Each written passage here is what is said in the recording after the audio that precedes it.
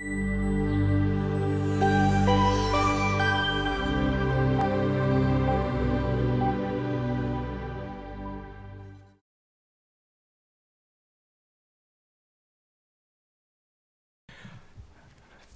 you very much for having me here. It's the first time in this event, and I certainly hope that it wouldn't be the last.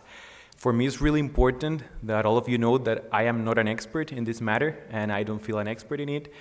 I am from food industry, and I have been working on compostable packagings for about 5 years. So what I'm going to give is the insight and all the information that our suppliers are giving to us.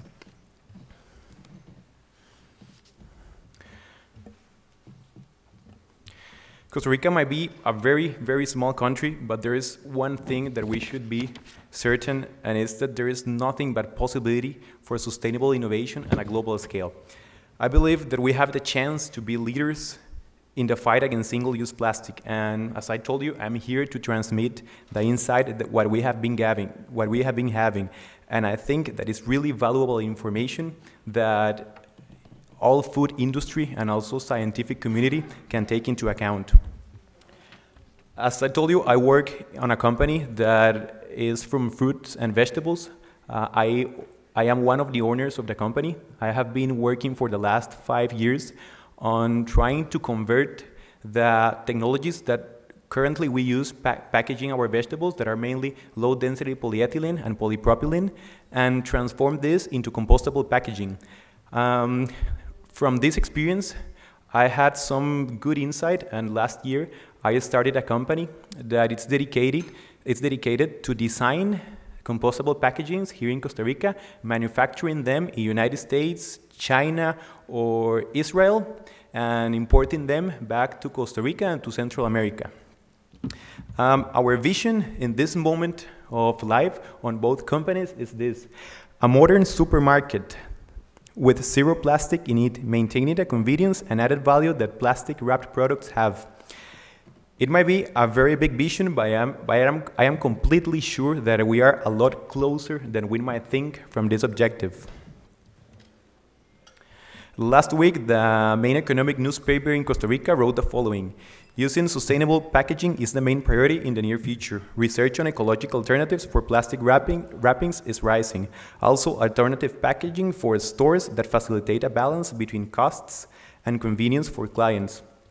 I mentioned this quote because it embodies our country's ambition goals, while also addressing some of the hard questions surrounding compostable films. Are they cost-effective? Are they capable of substituting regular plastic? Could they have the necessary qualities that food industry needs? Where should we dispose these packagings after they are being used?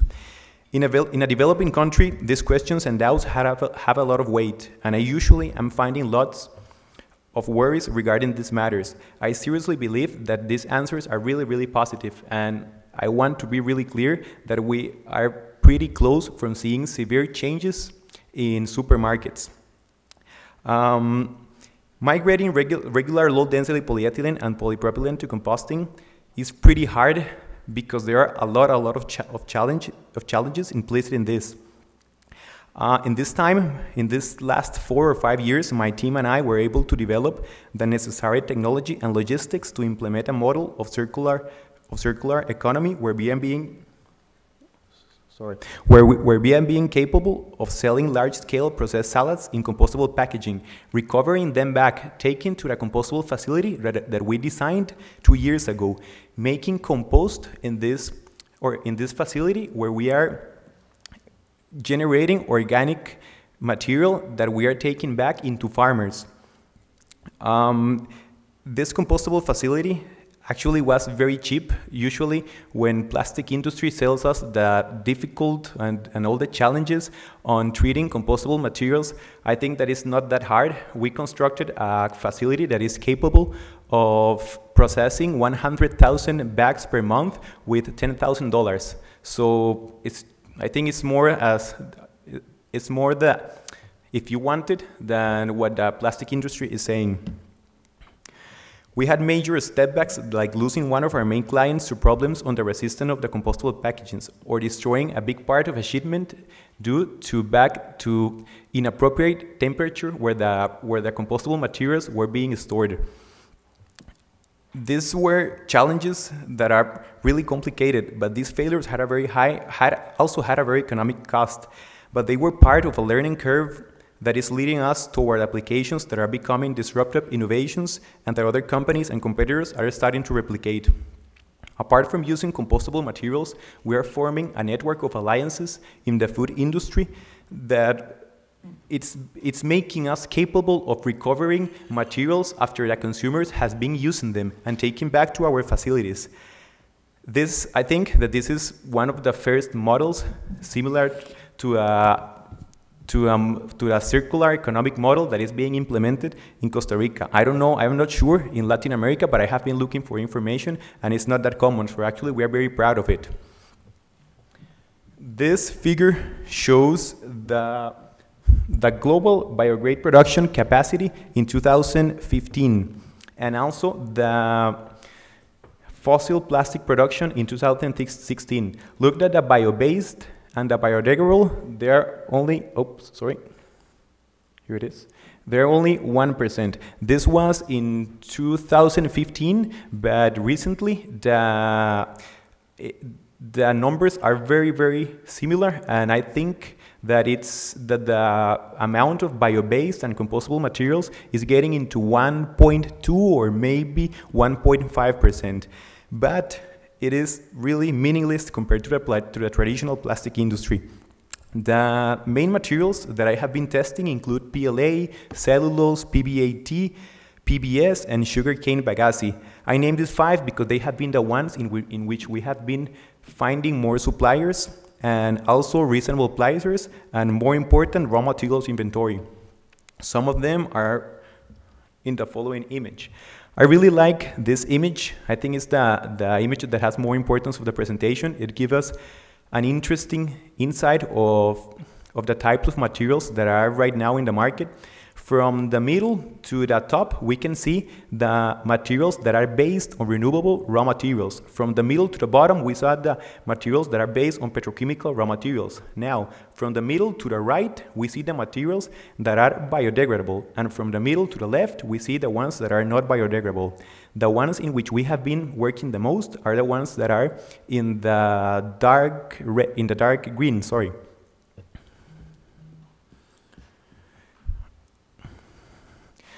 The ones that we have been working the most are mainly PLA and PBAT.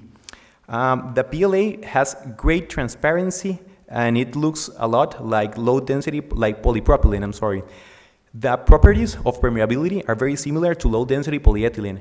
I work a lot in processed salads, and that's why the PLA is interesting for us, because when you process salads, there is usually modified atmospheres that are being applied, and this type of products, they have oxygen needs that must be calculated in the film.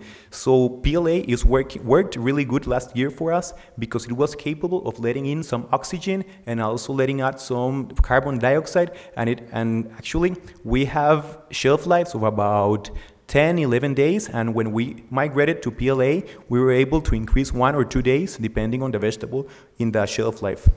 And the fact that PLA is sourced from starch usually has a good impact on the consumer. It's something really good to claim. Consumers like it a lot, but we should be really, really clear that being sourced of a starch is not necessarily better for the environment than a material that is based on petrochemical raw materials. To be able to decide which one is better, a very complex analysis should be made, where all the life of the material is really closely analyzed. For the rest of the presentation, I will focus only on compostable against non-compostable materials. Something really important is that I really don't like that much the word biodegradable.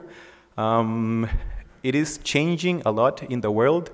Biodegradable, I think that it doesn't say a lot of the product. Right, Jose? The biodegradable, it doesn't say in how much time it is going to degrade. I preferred the word compostable because compostable, at least in Europe, it is giving us a lot more information on how to process the material after it was used. In my line of work, I deal a lot with packaged lettuce and salads, as I told you before. The fact that PLA has given us this shelf life benefits. In the supermarket, it is really good, and actually it is an interesting, it's money. This shelf life, 1 day of life, 1 day more of shelf life is a lot of money. Unfortunately, the bad part is that PLA is very brittle and it's very expensive. The brittle issue, it's mainly intrinsic to the material, but the economic cost, it's happening because there is a really huge demand of this film around the world. Right now, what we are doing is that we are substituting PLA with cellulose, and it looks very promising, at least in our line of works. There are several converters in Canada, United States, Europe that are willing to microperforate the cellulose or the PLA in case that different atmospheres are needed. And there are other manufacturers that are supposed to add different kind of coatings that are even capable of giving the material a high barrier possibility. We haven't tried this last application, but I hope that we will start in the next 3 months testing high barrier films.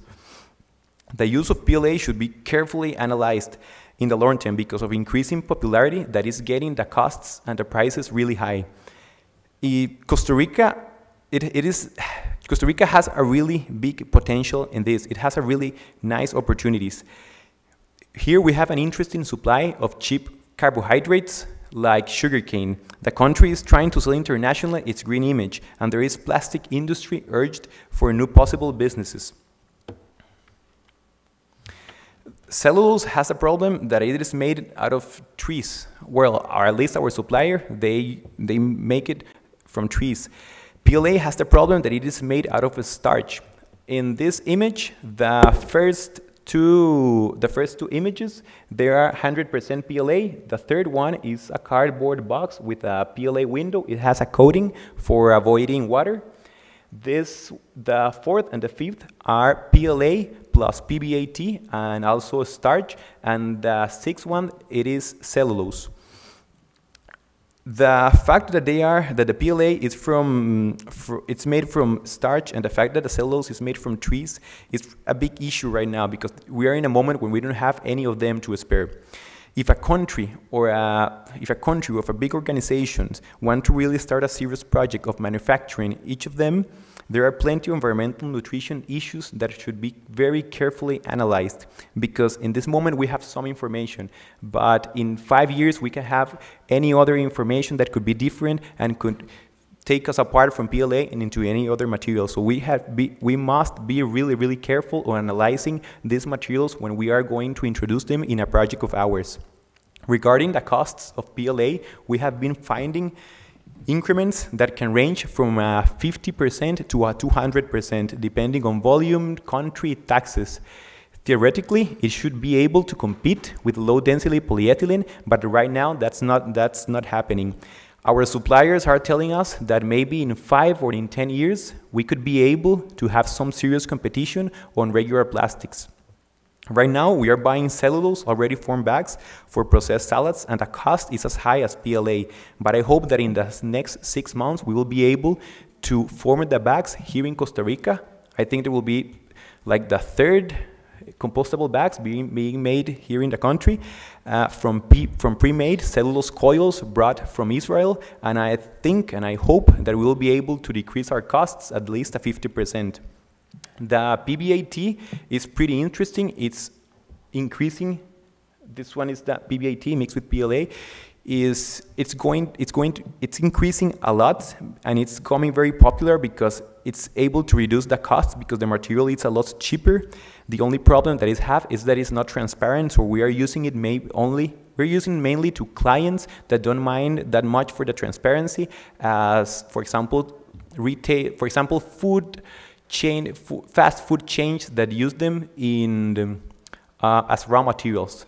And at the same time, with this material, they can do a lot of publicity that they are starting to buy materials in compostable films. Also, we use them in t-shirt type of bags and in trash bags. Already in hardware stores and also in retail stores, in Costa Rica, you can already find these type of bags that already sold right next to the usually trash plastic bags. There are generally suppliers of, there's another material that is really interesting.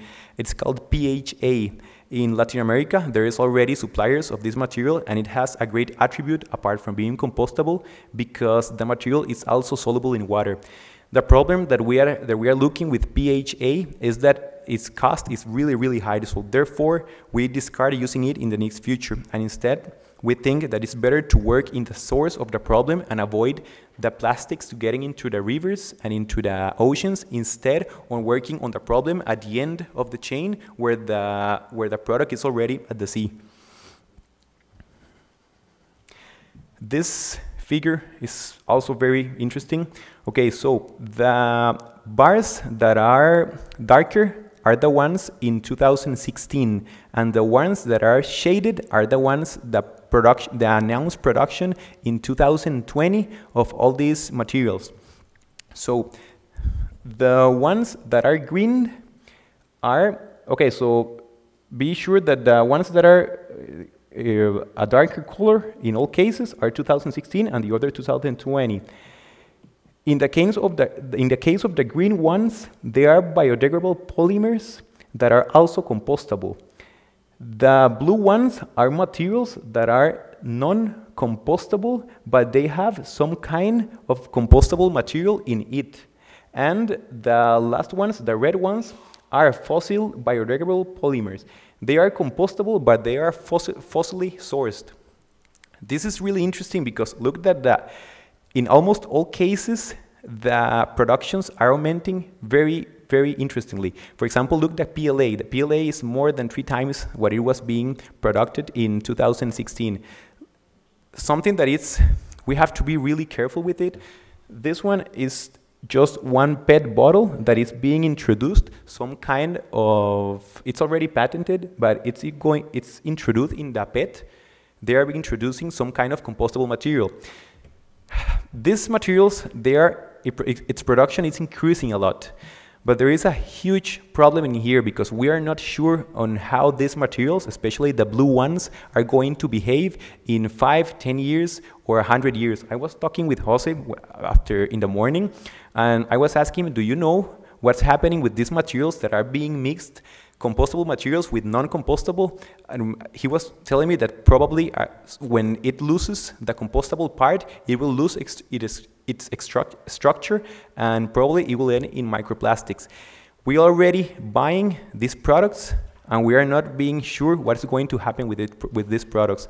So a lot of education must be implemented in here. This is very, very dangerous, actually. The red one has, sorry, look, even in this case, that the chart is not enough for the increase in this material. The red ones are petrochemically sourced. They are not that popular, but as I told you at the beginning, we don't have enough evidence right now to say that they are worse than the other ones.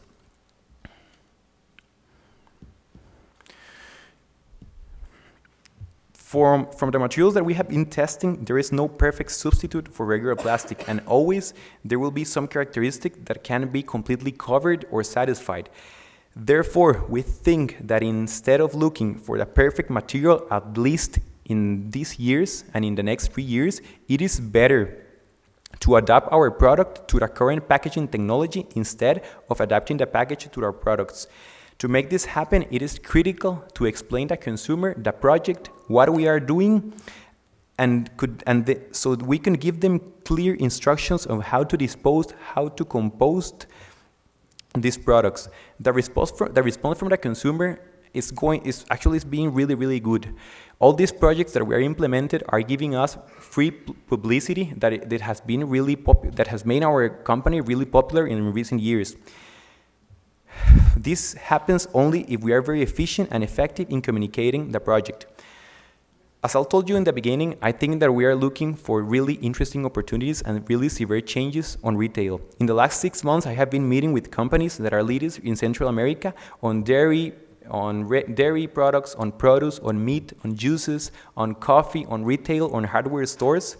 And the great news is that all of them are looking for better material for their products and looking for more sustainable packaging as they are evaluating, and also they are evaluating compostable materials. The fact that key industries are starting to go in this line of thinking means that soon we will have more options. If we manage to educate the consumer in this subject, this movement could transform the market and preferences. This is definitely being catalyzed very quickly in social media. What is coming for us? The future of compostable packaging is very bright. Last year, we started studying high barrier applications for animal food, for snacks, for bakery goods, and for coffee. Our findings suggest that a material called polybutylene succinate has a lot to give in this area. Jose was telling me that it's very expensive. Also, a supplier last week told me that aluminum oxide and silicon oxide, they are being co-extruded into PLA, and they are decent barrier to light and oxygen are being successfully implemented. We are pretty confident that this year we will be able to have the first, I think it is the first coffee bag produced in Costa Rica that is fully compostable, and also bags for snacks. Also, there are several companies that are co-extruding compostable materials, mainly in Europe, Israel, and China, in order to get higher barriers. There are lots of opportunities arriving right now. Costa Rica is a country where almost every fruit, every vegetable, or every renewable material can be grown. We are trying to sell our green image around the world. We have more than capable universities and institutions that are already providing amazing technological services and research. Also, we have a plastic industry that employs thousands of great people and professionals that have a lot of potential in this. I think that connecting dots in this case is really, really easy, and that the potential of the country is very big and can also make us our leaders in this matter in the region. Life cycle assessments will definitely be a daily life, and these experts in this matter will definitely be highly demanded. Also, there is a big window for research on new films, industrial waste as raw materials, and the possible impact of artificial intelligence and genetic modification in the packaging industries. These opportunities mean a lot for a country like Costa Rica, and today is the time to start investing on how can we take advantage in order to diversify our economy. There are a lot of negative aspects and challenges. There is endless opportunity for sustainable innovation, but the opportunity needs to be paired with hard work, education, and investment if we are going to make any real progress.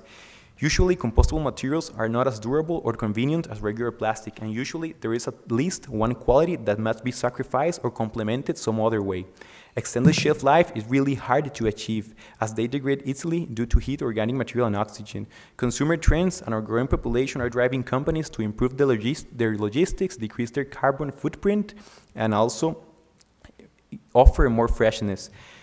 Today, there are a lot of Costa Rican companies, not a lot, I'm sorry, there are like 2 or 3 Costa Rican companies that are selling bio-based products as if they were compostable. Even the big clients like supermarkets then don't know this, so they are also selling these bags to the final consumer. The fight against climate change, we think that it's really, really urgent. While we might be a small company in a small country, our goal is to provide a real model and case to transform the global industry and the food industry to make a positive impact.